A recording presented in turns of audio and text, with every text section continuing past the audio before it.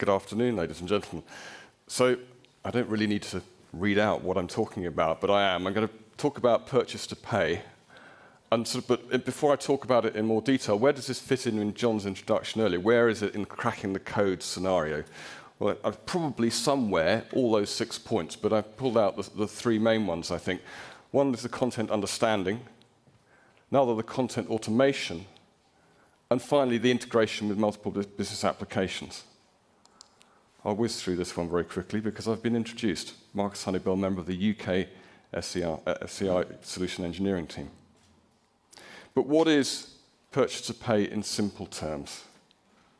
Definition pulled off Google probably. Operations are handled in the company from procurement to payment of an invoice. Could be for anything.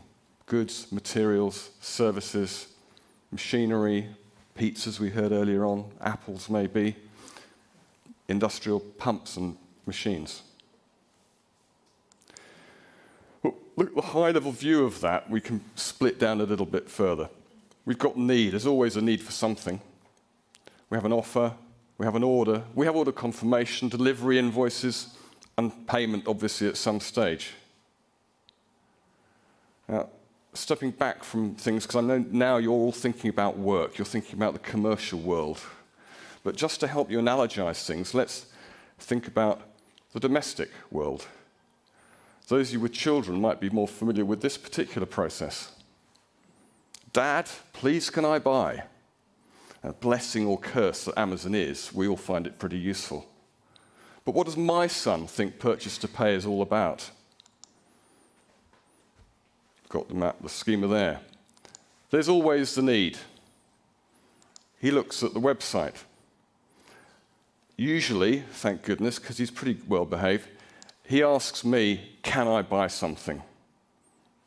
Come on to my role later. He then places the order. And he's impatient for delivery. Thank God for Amazon Prime. It's the best €100 I spend every year. But what about from my perspective? The bank of mum and dad, typically. A role that I'm sure is really familiar to most of you out there. He asked me, it's good. I asked him what it was. I said, fine.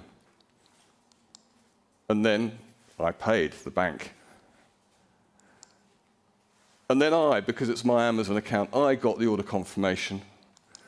And usually Amazon sends me an invoice as well. Now that's relatively simple, one-off transaction. But what about those pre-Christmas Amazon orders? Or maybe the takeaway meal. I think Douglas talked about pizza.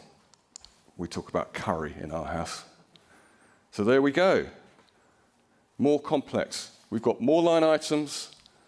We've got a more complex delivery scenario. I would like to collect all this to be delivered at 7:30 p.m., whatever. But then a couple of weeks later, we can't be bothered to cook again, and again, and again.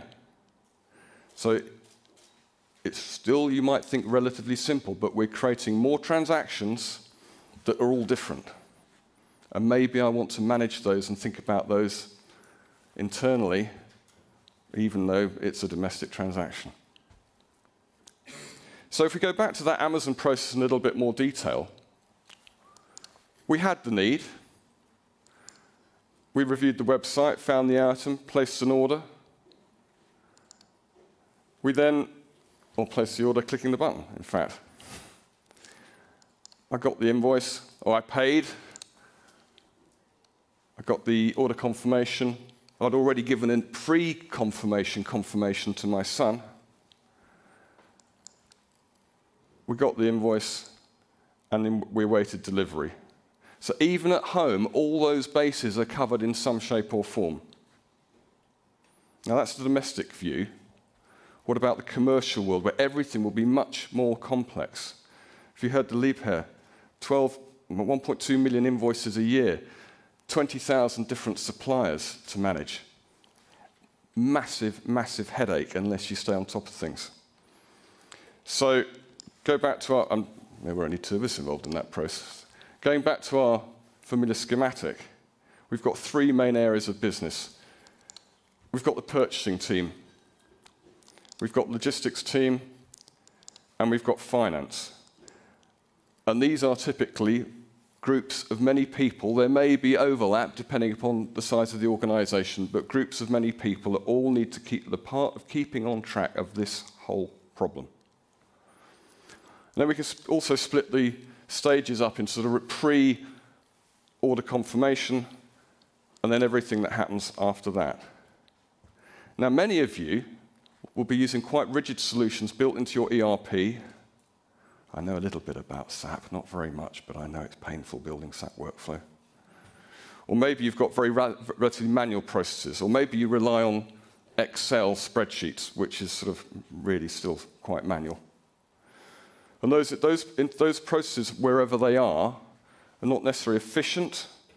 They're certainly not necessarily reliably repeatable, quite possibly not auditable, and you'll still have many internal outbound documents associated with them, which, unlike my Amazon purchase, you need to keep for audit reasons. I think, again, the lead pair was on average about 4 documents per invoice transaction. So, we're going to look across all this. Now, invoicing, we will be talking about. How many of you out there have got Doxis invoicing processing now? Hands up.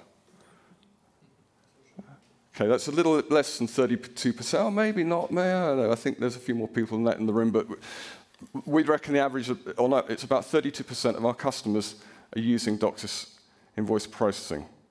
So, but what are you doing with the rest of the process? Again, Lipo was saying we're beginning to think about doing it. Next on our roadmap for Doxis development will be the order processing. So what other areas of the process might you think about doing, using Doxis for? So order confirmation, certainly, and also just generally the attachments world, all those related documents, not necessarily just to that specific transaction, but maybe also to the supplier that you're collecting. So what we're going to talk about today is how Doxis can help in those 3 specific areas. Now, forgive me if you've already got invoice processing, we're going to cover that, and actually we're going to cover that first, so let's crack on. So, domestically, bringing it back to my world, the world we all sort of more or less can understand easily, most transactions don't involve a formal invoice. Maybe a receipt, which is usually ignored, but others may be the more significant purchase, which in this day and age are often web transactions with suppliers with whom I have an account. So actually, the web world formalizes things slightly. It's easier for people to provide you with copies of invoices or orders. Now, we've got, as I said, we've got Amazon, we've got the Indian restaurant, but we've got trains, we've got car parks, we've got very many other places. And for some of these, I do need a copy of the invoice. For example, when I claim my expenses. So typically then I have to go to each website and make a screen print or download the document, or maybe I go to my email and scroll through where that train travel receipt from last month. Okay, I know where to find them, but I've got to go to many different places. And the process is completely manual and laborious. Now, what about in business? What's that process? And what do we do and can we do with the invoices? Now, here's a high-level view. We need to get the invoices into the system from whatever source in whatever format, typically paper, PDF, maybe XML, and then extract and validate the data, both header, line item, discount rates, whatever that other information is. Then we need to approve and post, where appropriate, gathering supporting data and documents and interfacing with the ERP and maybe other systems. Now, obviously, capture isn't just simply OCR to give full text search, but it's an AI-driven extraction platform. And someone, not me, could spend hours telling you about it in detail. And I'll encourage, you've heard a little bit about it already, but I'd encourage you to attend Gregor and Doug's presentation, keynote first thing tomorrow morning. Or if not, please go and see some of my colleagues in one of the technology booths. Okay, so let's look at invoices. Let's look at the structure. Internal processing requirements, both by the supplier and the purchaser and legislation demand that an invoice contains certain data. We've got header data, typically summary information, and we've got line items, VAT numbers, discounts, payment terms, delivery dates, and on and on. Lots of standard information which is presented in many different ways. We all know, and Liebherr told us again, 20,000 suppliers, that's probably more than 10,000 different formats of invoice. Might even be 20,000 formats of invoice. That's a real headache if you're processing manually. So if we're lucky, we might have enlightened suppliers or legislation driving all suppliers, probably above a certain size organization, to use e-invoicing. But many still send a paper physical invoice, or maybe a PDF attached to the email. I suppose that's a degree of progress, but maybe not enough. So how does Doxis help? Now, to make life as easy as possible for the user, we've built the validation mask, and let's have a look and see what it looks like. So here we are in Doxis. As you can see on the right-hand side, we've got the document. You may notice that we've already highlighted some items on that document. And on the left, we've got the validation mask, in which we break down the extracted data into a logical presentation format, grouping, for example, into header, into task, into status, into recipient, into vendor and payment terms and line items, and so on. And as you can see on the left here, can't find my pointer, don't worry.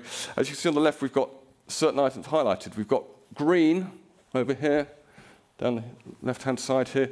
Doxis is happy. That's good.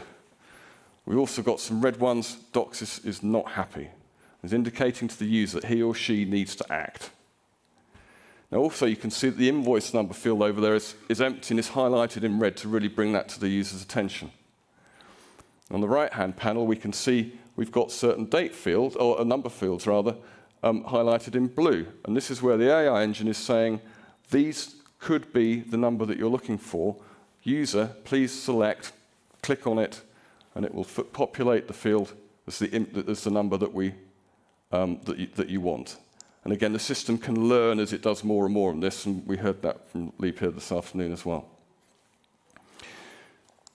So, and that's not only true for header data, it can be true for the recipient and also for the vendor. Now, in these cases, we've got the little magnifying glass there. So, for things like vendor and recipient, where we probably have multiple transactions with that organization, and we've got that information in our ERP, rather than manual typing or rather than relying on the AI and OCRing, we can just pull that data and allow the user to check that data in that other system. So accessing that master metadata source. So again, we can click on the magnifying glass and get that information. Now if we go down to line items, we can see they've a lot of information for us, and also highlighted on the right-hand side. It's very pale, I'm not on the projector, but we're in a particular line item, and those items are highlighted there. And again, we can use the magnifying glass to pull up the ERP system to access data about the cost centers or account centers that we need to complete each line item detail in our validation mask.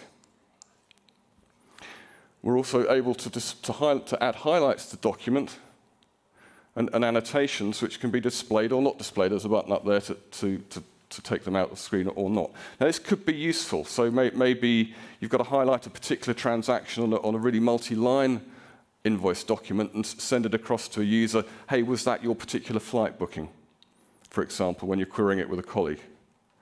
Now, obviously, in addition to the invoice document, we've talked about being able to collect other documents that are related to transactions. So we can see a list of the documents that we've got. Here it's the invoice. And we can also add others by dragging and dropping into the pane here, or maybe via the integration with Outlook, or by an automated integration with whatever source of documents, as you saw Max talking about in the previous presentation. And here you can see we've already pulled the metadata relating to the invoice that we want to associate with whatever document we attached, and then the user can choose the type of document that he or she's attaching, and then populate those fields, and so on. And then they can import and that document will be added to the attachment list. Now there we've only got 2 documents, but again, think about the more complex transactions, because that 4 documents per invoice from Liebherr was only an average. So some it might just be the invoice, and others it might be many, many more. So again, going back to my list, think how many documents that I might need personally to pull from multiple sources. And then how do I view them all? And how do I view those transactions? Well, on from the importing the invoice and validating it, we've then got the invoice ledger. So this displays all the invoices that are in workflow processes being handled by Doxis and processed by the Doxis workflow engine. So a user can use the metadata fields up the top here to find a specific invoice, or they can group by column and find a view that works for them. Maybe there's a corporate level instruction to process all invoices for a particular supplier, so let's group by supplier, or maybe by a particular task type. So here we've grouped by task type. And if that grouping method is sufficient, the user can hide the metadata search and make more screen real estate available, but they can then save that view. So every time they return to this screen, it's the format that they will want to see it in. We can automatically flag high priority items with color coding, for example, those nearing a payment discount date expiry. So we make sure let's get those processed and make use of that discount. The user can also interact with colleagues on an ad hoc basis by generating an email. Please take a look at what I'm looking. Can you answer this query? What do you think? Whatever. Please just take a look. Now, most of the time, a user will work on a single invoice, but there may be occasions where they want to bulk approve something. Those pretty standard small transactions maybe. So again, they can group select, they can do a collective release, and when they do that, they could actually get a view of how much they're suddenly saying we're going to spend or we're going to pay. The totals of those invoices are then given to them down there.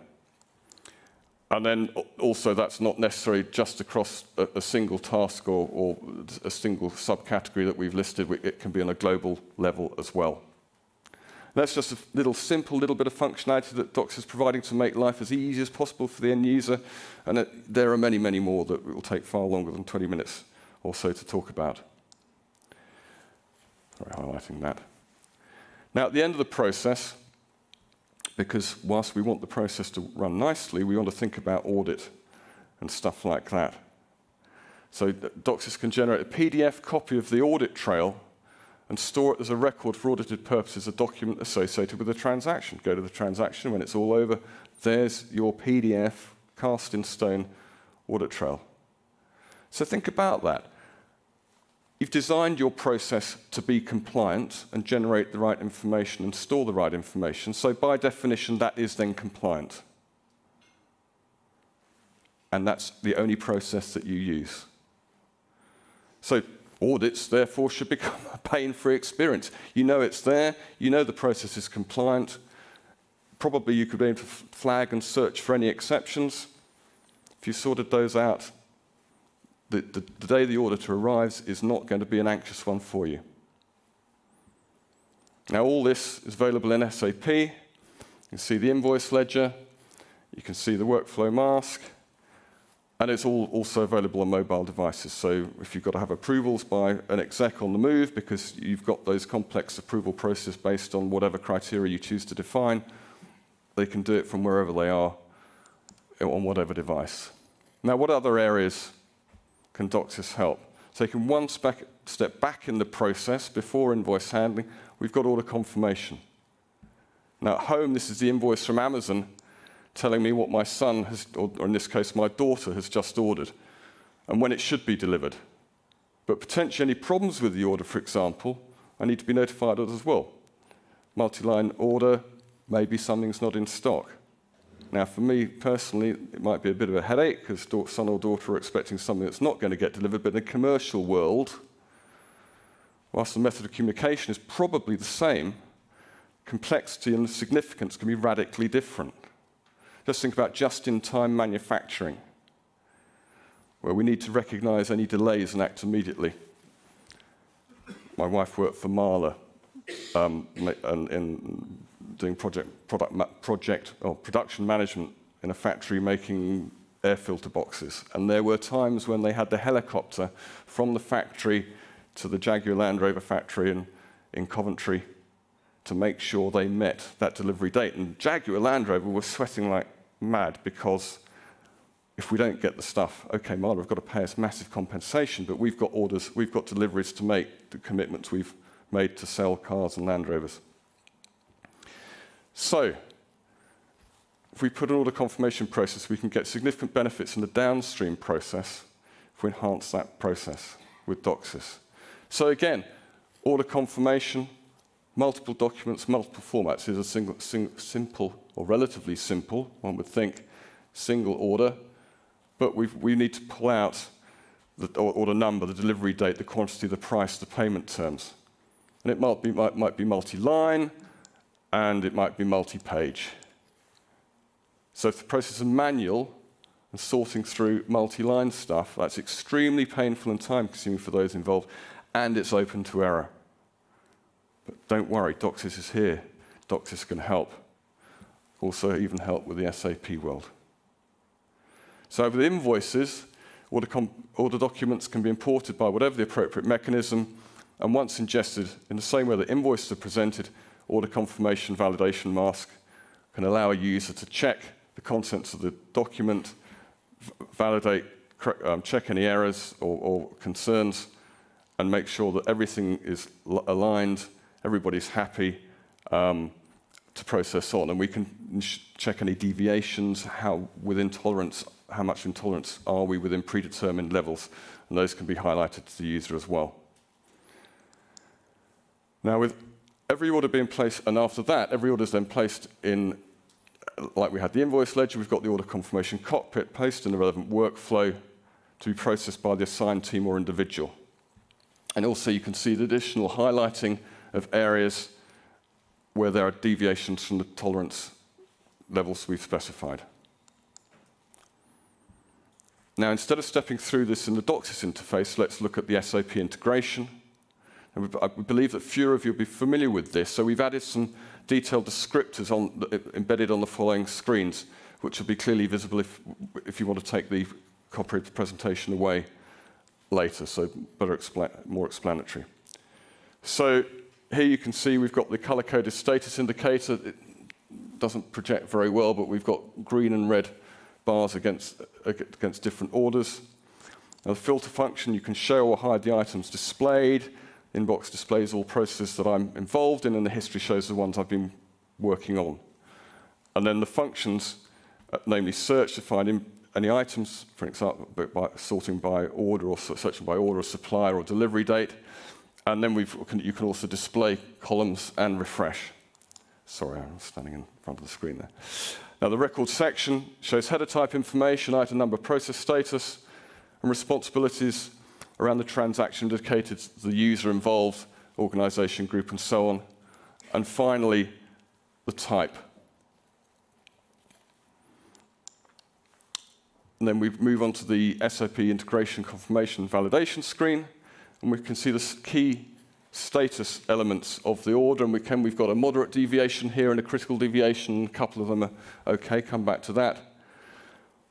We've got the key general information summarized in the middle of the screen, and then the decisions options down here.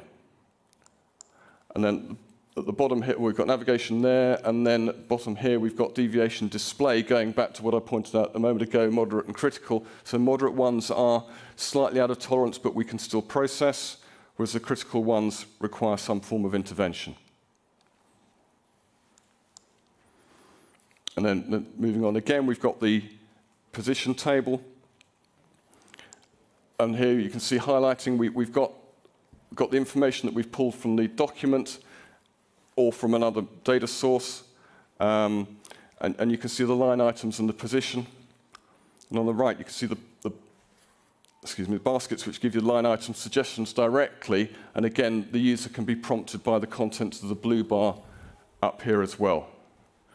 We can choose to view and add and delete positions using the function buttons.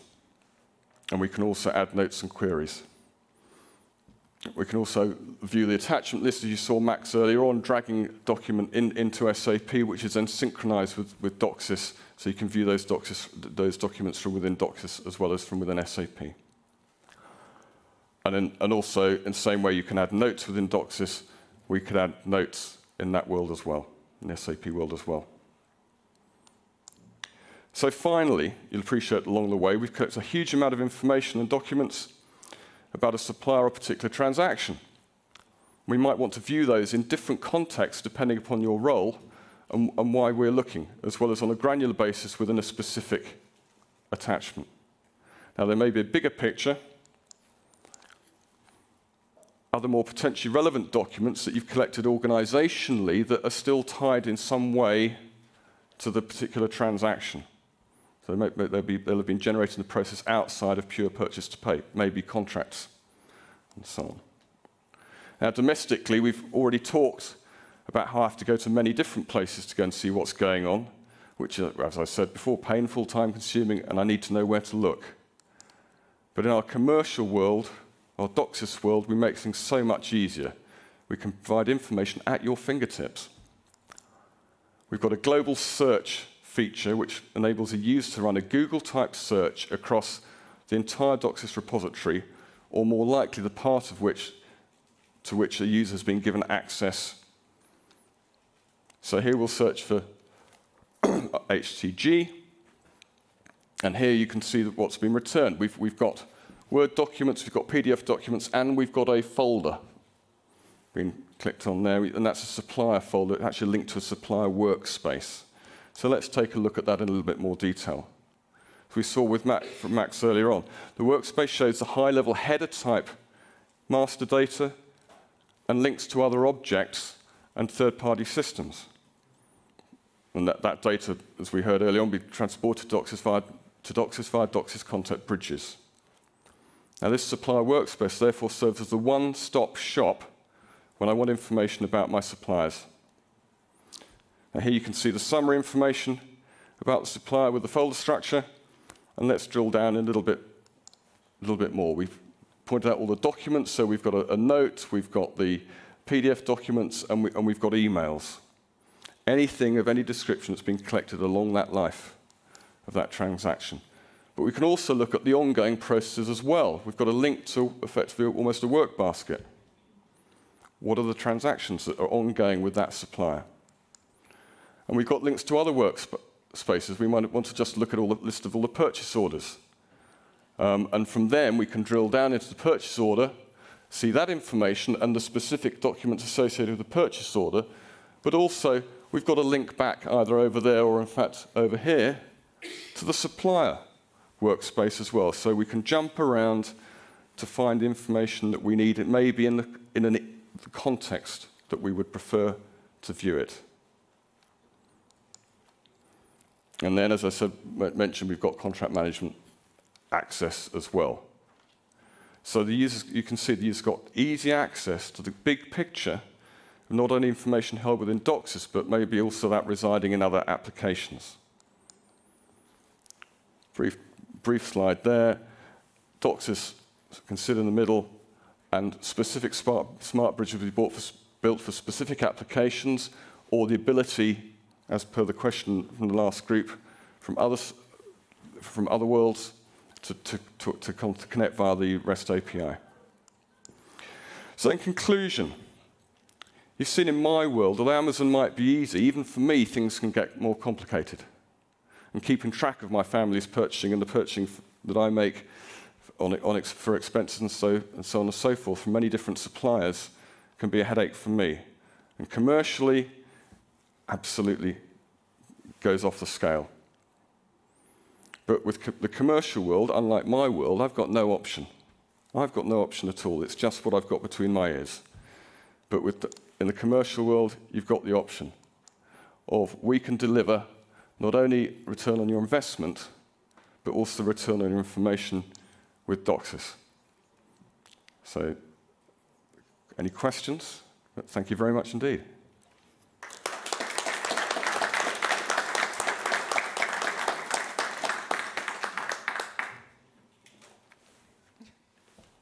I've got sunglasses in my bag. I should have brought them up. I brought my reading glasses, but not my sunglasses. Hello. In the middle. Hi. Hi. Thank you for the presentation. Pleasure.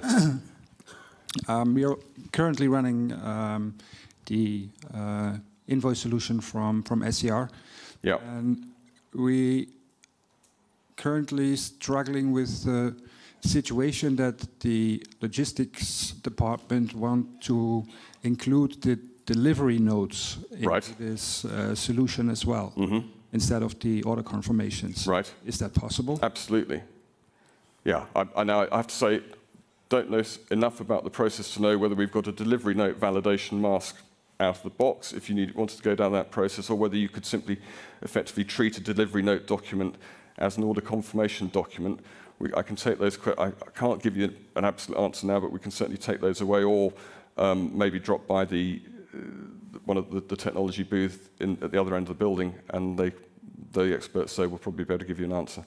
I appreciate it. Thank you. Thank you. Sorry.